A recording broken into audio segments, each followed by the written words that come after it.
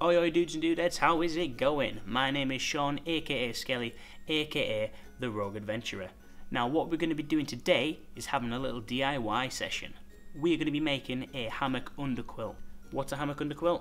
It's basically a little bit of kit to keep your buns a bit more toasty while you're out hammocking. And we all like toasty buns.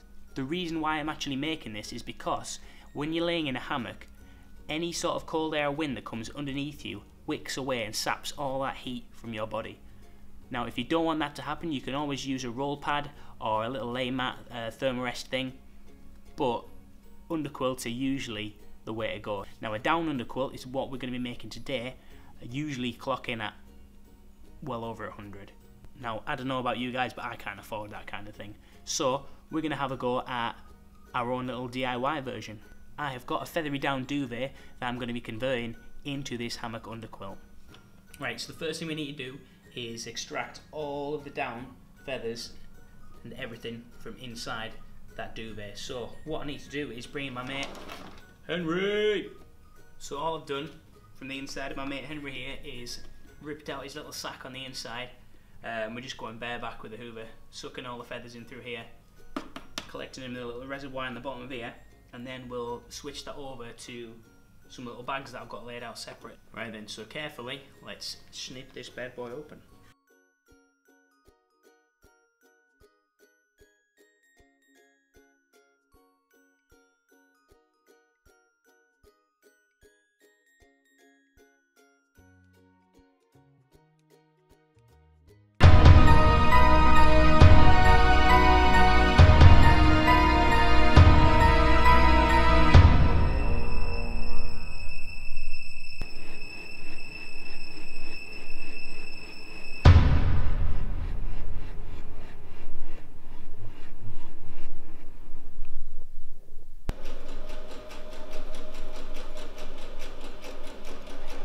Right, and so, as you can see, we've got a big old tub full of fluff. Ooh. I have to be really careful with this because it will start just flying everywhere. Helen, stop making noise. Sorry. Stop making noise. It's so annoying. Oh wait. You better. Whoa. That's aggressive. Rude. Right then guys, so I've pretty much extracted all I need now for my underquilt, or I've guessed I'll need. I've also saved a little bit extra just in case I need to make it a little bit more warm and toasty, so I can stuff extra inside there. I've separated them all into little separate dry bags, all airtight so none of the down and feathers fly around everywhere. Really good tip to do that.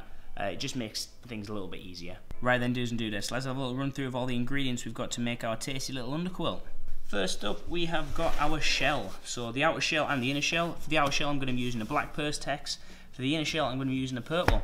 This Pertex fabric I've got here is about 64 inches wide, I think.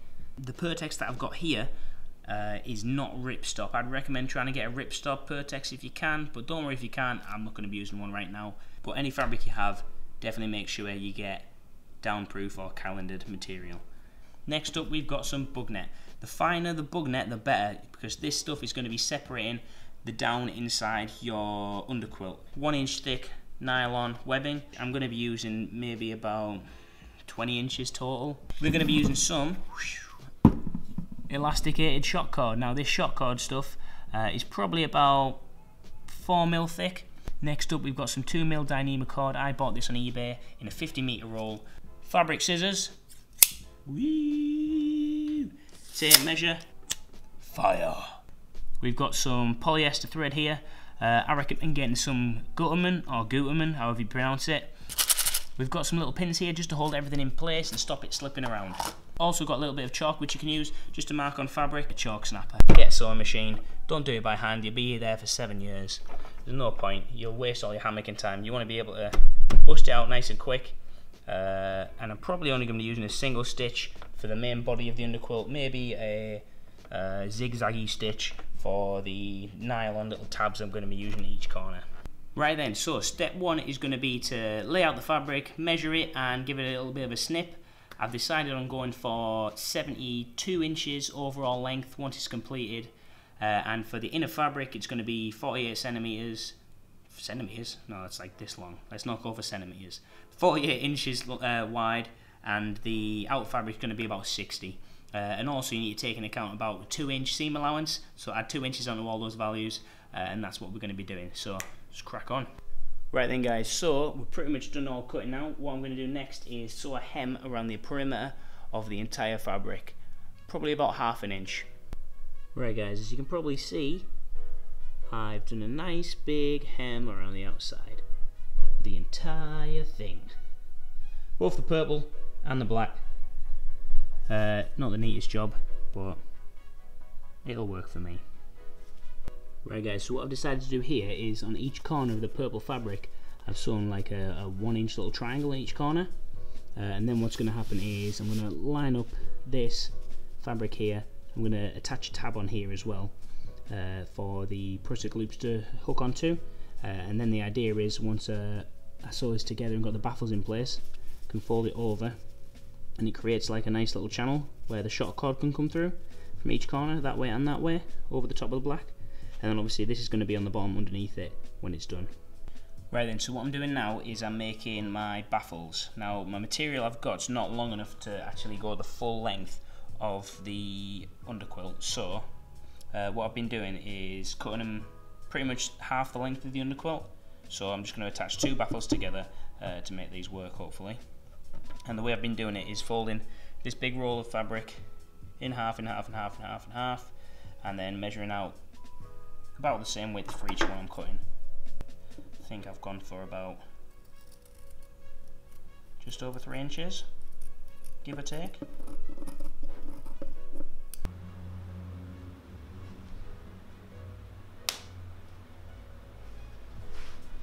Right then, guys, so what I'm doing now is I'm measuring 6-inch intervals from baffles all the way across this material here.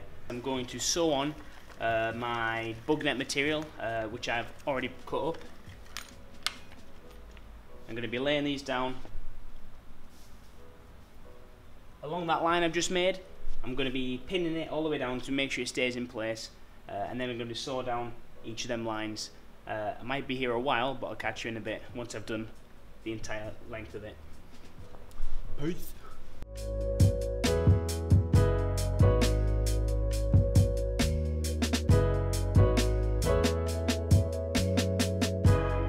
So what I've done over here, guys, is because my material which I bought for my bug netting, I only bought 1 metre of it.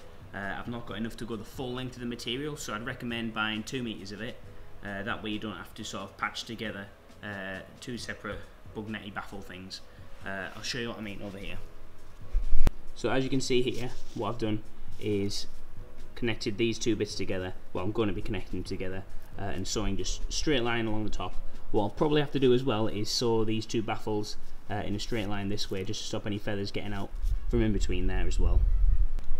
So what I'm doing now, guys, is literally just sewing these baffles straight on. What seems to be happening is the little pins which I've been using have been kind of slipping out of the material just because it's so slippy. So I'm kind of just freeballing it, just holding it against the line which I've already made and going for it. It's turned out okay so far, I think. We'll just have to see.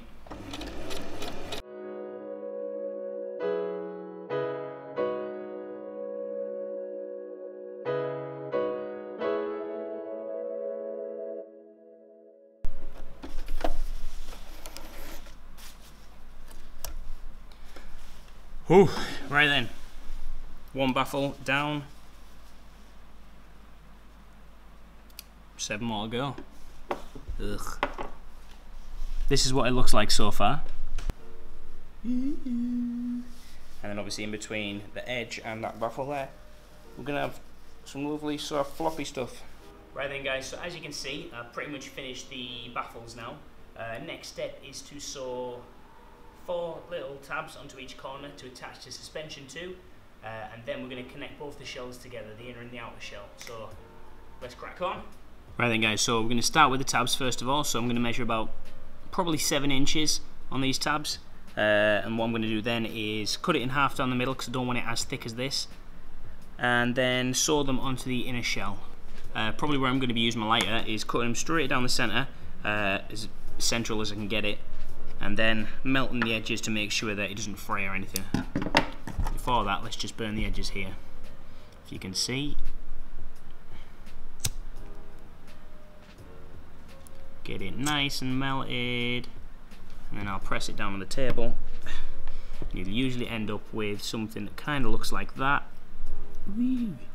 And usually what I do then, any bits that stick off the end like that, just give them a little snip off, and that should stop it from fraying. So you do that to all the sides.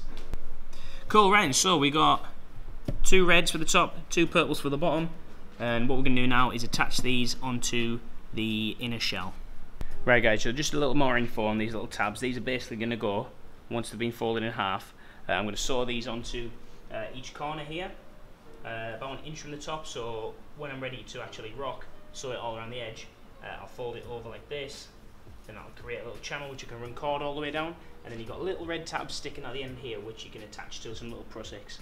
That edge is going to be folded and sewed, this edge is going to go, the tab's going to go like that, and this edge is going to come over the top. It'll look all nice and neat, sticking out like that.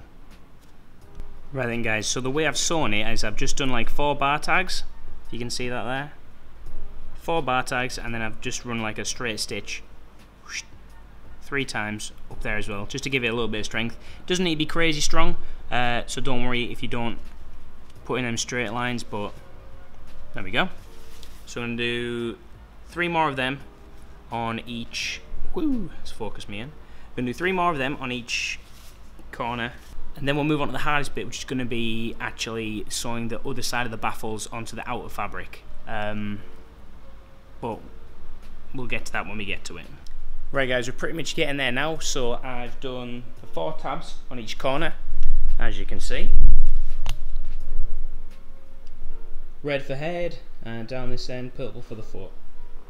Now then, what we're going to do now is we're going to lay our outer shell over the top of this. We're going to sew all the way down one side, and then we're going to start attaching all the baffles on. So let's get to it. So what I've done here guys is I've marked out 7 inches in between each one of these gaps, so it runs all the way from one end to the other, so that when I'm sewing it on later I've got a line to go off. Hopefully the chalk won't rub off as I'm sewing, otherwise it might get a bit trickier. The reason I'm not doing it 6 inches again and doing it 7 this time is because you want to obviously create some sort of like space inside those baffles. If it was 6 inches again here and I sewed it all together, there'd be no space for the down to expand to give you that warm toasty goodness. So 7 inches here, 6 inches on the other one, and then we'll join them together, see what happens. Right, so what I'm doing now is I'm laying my outer shell over the top of the inner shell. I'm just getting it all lined up, and this time I'm definitely going to be using pins because I need to try and keep this 1 inch gap down this side, because we're going to be creating a channel by folding the purple over onto the black and sewing down, and that channel's for the shock cord to go through, which attaches to your suspension on your hammock. Right then, so I've been a bit of a bell end and I've sewn on the wrong side for the outer shell, so I'm having to redo the lines again all along this side. So now I'm going to have lines on that side and lines on that side, which doesn't really matter that much. It's chalk, it'll probably rub off, but it's just a bit of a ball ache, to be honest, having to ping all the lines out again. Hey ho, live and learn. Right then guys, so what I've got here is my little setup of how I'm actually sewing these baffles on. So like I said, it's probably going to be the most trickiest bit. So what I'm doing, or what I think is probably going to be best, is, don't know if you can see it there, but basically I've got my bit of bug netting, just here if you can see it. I'm laying it just pretty much straight down, and all the rest of the excess fabric, the purple stuff, is going to have to fit through this side of the sewing machine. And I've got all my chalk lines out to the left, and basically what I'm doing is just following that chalk line which I've made all the way down there with this bug net. Again, this is going to have to sew like 2 or 3 inches, adjust, sew 3 inches, adjust, rinse and repeat, rinse and repeat. Right guys, so I've finished sewing all the baffles. I've then sewn a channel up the other side, and now I'm going on to sealing up the bottom. So then pretty much all I need to do after this is stuff it with some down. So what I'm doing down the bottom here, just so you can all see,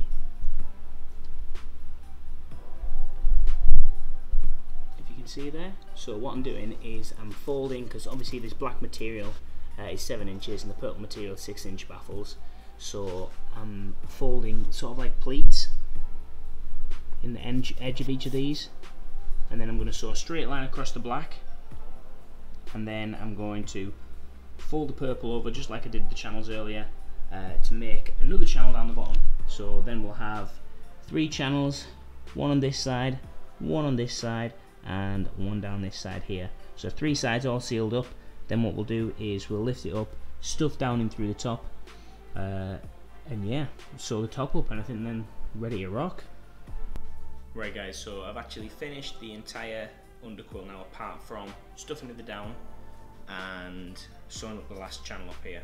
So I've got a channel that runs all the way down this side here, and this side, and along the bottom, which I'm going to run shot cord through, so I can cinch down either end, and also so this can slide up and down my suspension, which you'll see later on. Now what I'm going to do, well, what I've done is attach like a washing line thing up.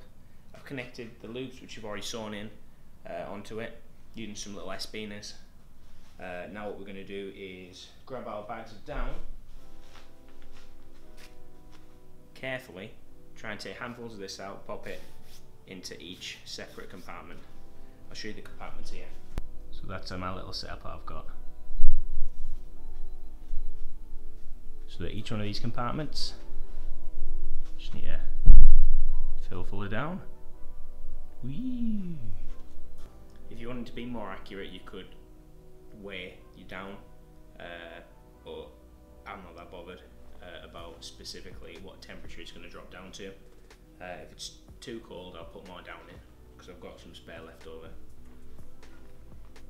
But what I'm doing, guys, is I've got myself a little buff just to put on, because these feathers and down stuff will go everywhere, and it's quite bad if you start inhaling it.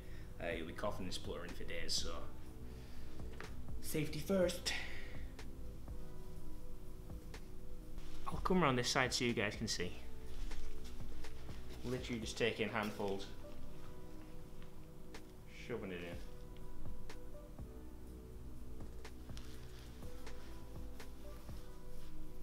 Getting it all over the floor.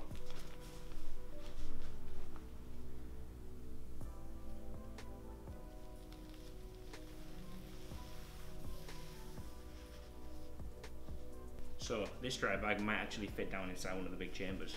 Fingers crossed.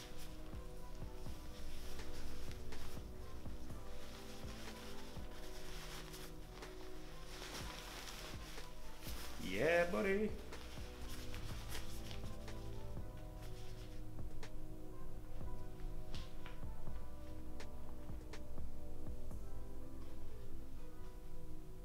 Wow, so like literally 20 times easier.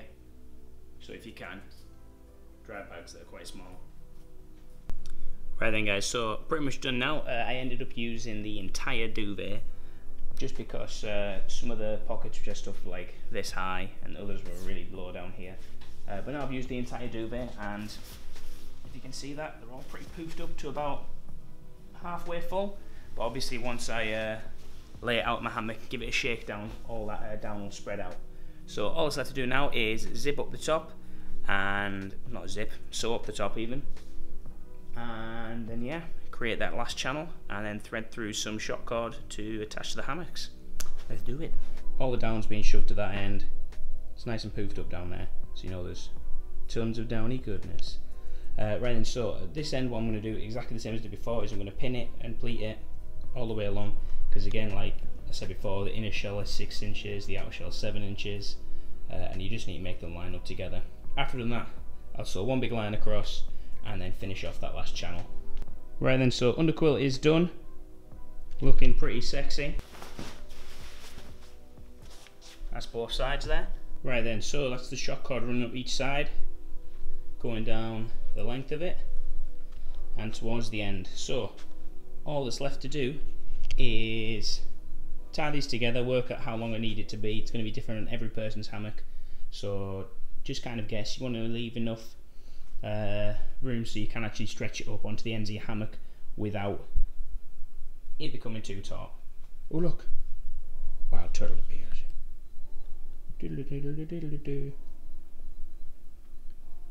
What are you doing, Jelly? Huh? So what I did was thread the cord through the safety pin. That way I've got something solid I could push through the entire channel. And we're pretty much done. So I'm going to pop my hammock up as best I can and attach this onto it and see what it looks like. Right then, so I've cut my loop, probably a bit too big, but better to be bigger than smaller. You loop it around like this. You push the head of the loop through the hole, pull it back over the top again, do the same again, through there, pull it back over the top again. We'll go for 3 here.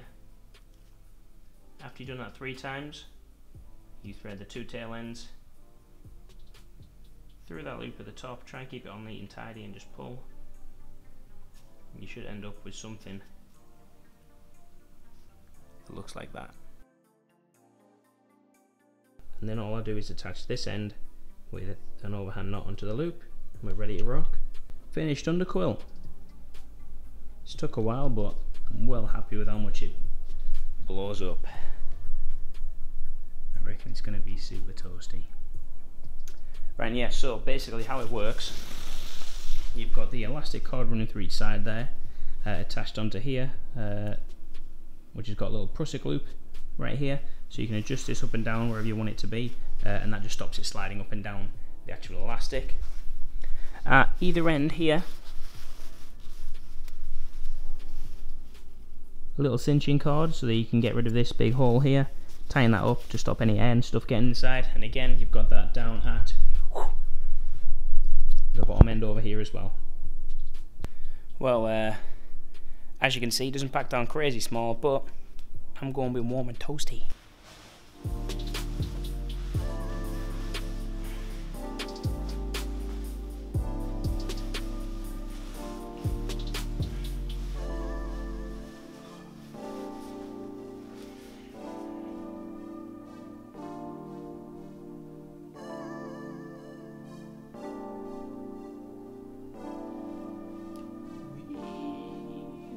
Right then, dudes and dudettes, that's pretty much it done, completed.